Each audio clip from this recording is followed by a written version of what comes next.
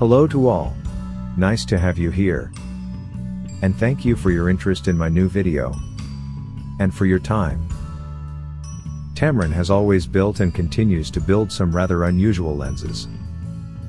I'm thinking of the Tamron SP 2.8 to 105mm Adaptal II from the last century, or more recent lenses like the Tamron 2.0 to 2.8 35 to 150mm. In 1991, another optical masterpiece saw the light of day. Today's video revolves around this lens, Tamron SP 2.8 35 to 105mm Adaptal II. Have fun now with the presentation of this lens. This Tamron lens offers outstanding mechanical quality. The materials used, metal, plastic and glass, look extremely high quality. All markings are milled and filled with paint. This is how it should always be. Simply a dreamlike feel and sight. The distance adjustment runs smoothly, as does the focal length adjustment. The aperture adjustment locks in half f-stops. With the adapter for Contax Yashica used here, only the zoom ring shifts independently, when the lens is tilted up or down. For some shooting situations with long exposures, this can be a no-go. But for the vast majority of applications, this is not an issue.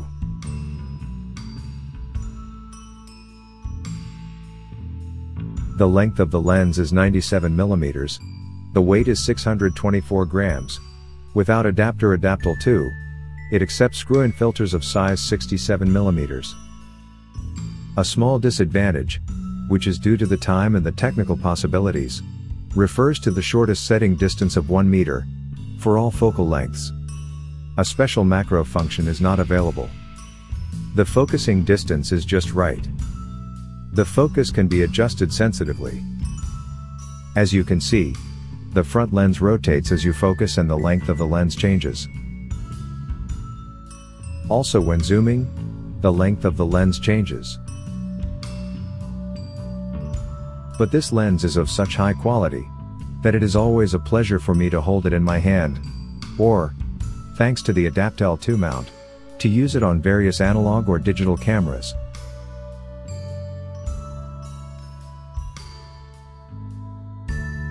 Tamron lenses were not built with fixed mounts for a specific camera brand. For each lens, the customer still had to purchase a Tamron Adaptal II adapter for connection to his camera. If the photographer owned a Canon A1, a Tamron Adaptal II adapter FD had to be purchased accordingly. If the photographer had a Minolta X500, a Tamron Adaptal II adapter MD was required. Tamron offered special adapters for almost all camera brands. These were simply attached to the respective Tamron lens, and transferred all the functions that an original lens of the respective camera brand also offered. Of course, the adapters could be exchanged by the photographer himself at any time, so that different cameras from different manufacturers could be used with the same lens. Of course, this still works today, as you can see here in the video. Ingenious, isn't it? But now it's time for showing pictures taken with this lens. So far, I have only exposed one project on film with this lens. I simply have too many camera systems with the corresponding lenses, so not every lens can expose a film once a year. This project was all about the pure fun of photography, the feel of the camera and lens. I exposed a Fujichrome Superslow CDU2, with a film speed of ISO 1.6. Yes, 1.6. The Contax RTS was used for this. I love this camera and also the mirror lockup option it offers. I just have fun taking pictures. That's what counts. Now you can view raw files of the Sony A7III. Here I show you the optical quality of the lens. These images were taken at a focal length of 35mm, and aperture values of 2.8, 4, 5.6, 8, 11 and 16.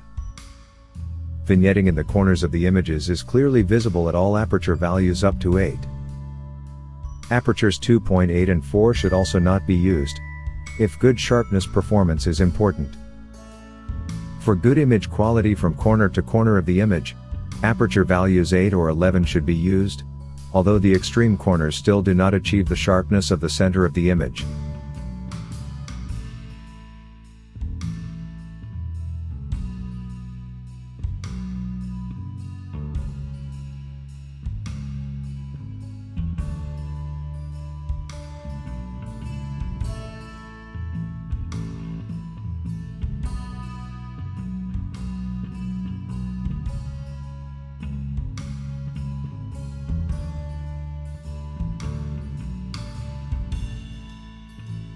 Here you can see another example with 35mm and aperture 8.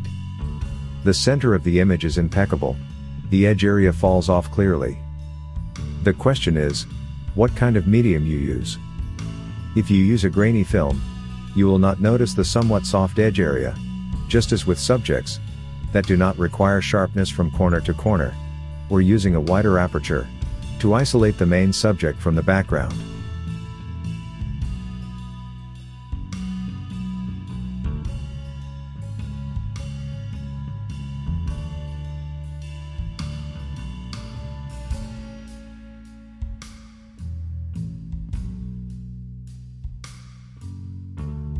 At 105mm, the lens is barely usable at open aperture, at least at close range at a setting of 1 meter.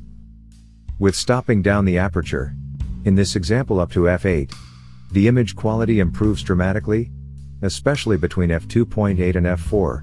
A clear jump towards higher image quality can be seen.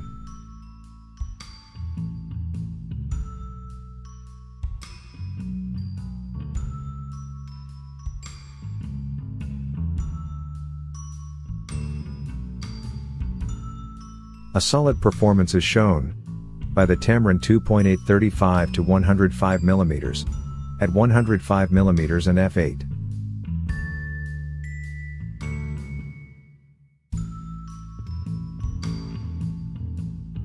As expected, the corners do not reach the good quality of the center of the image.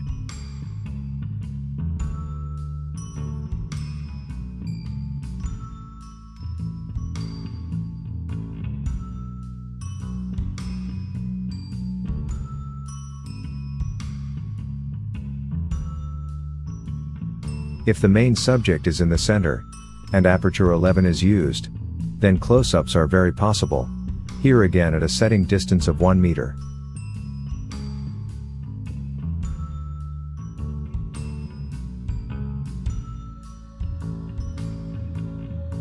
Two more raw files I want to show you. In each case f6.7 was used. The focal length was 35 and 105mm respectively. Again, the focal length of 105mm shows up weaker than 35mm. After viewing these raw files, I asked myself if it really has to be a zoom lens with f2.8 speed from that time.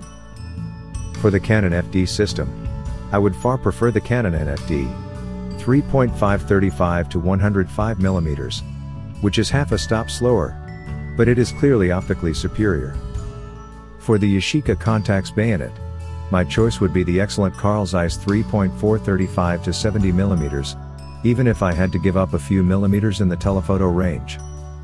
A Carl Zeiss 3.3 to 4.0 28 to 85mm, also an excellent lens, perhaps a bit weaker than the 35 to 70mm just mentioned, would also end up in my camera bag, rather than this Tamron lens. Of course, it's also a question of how much money do I want to spend, and do I perhaps have multiple camera systems?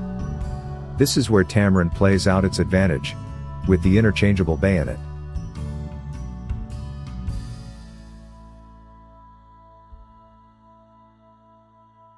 You may already know it.